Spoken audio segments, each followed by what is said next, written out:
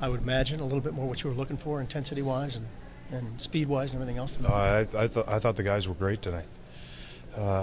First period they came out hard and kind of put us on our heels a little bit, and our goaltender was great. We had some guys step up and make some plays. But I thought after that point, I thought our guys did a great job.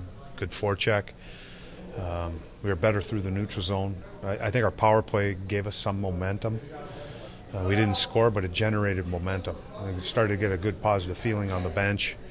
And then it was 4 lines going over the boards, and we continued to do the same thing and put them on their heels and forechecked, and then it carried over into the third period. And then it was a matter of trying to figure out how to solve Rinne. Did you think for a while maybe that he was unsolvable? Then he was awful good. I was fortunate enough to watch Pekka.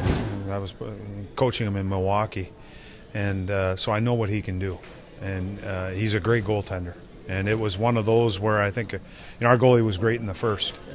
And then, we started to take over the game, and their goalie needed to be good in the second and third, and he was. But it is one of those games where you're wondering, is anybody going to be able to beat either one of these guys?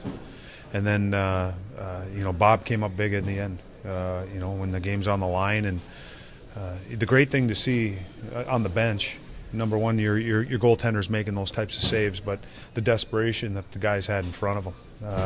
To me, that says a lot right there when you got guys diving in front of shots and Shea Weber's getting ready to shoot and guys are getting in those shooting lanes. So it was a great team win tonight. And the kind of win that can put Chicago out of the bad taste of Chicago out of your mind and refocus maybe? or should I learn now not to ask you questions? No, that's a good question. I'll sleep a little bit better tonight than I did on Thursday night.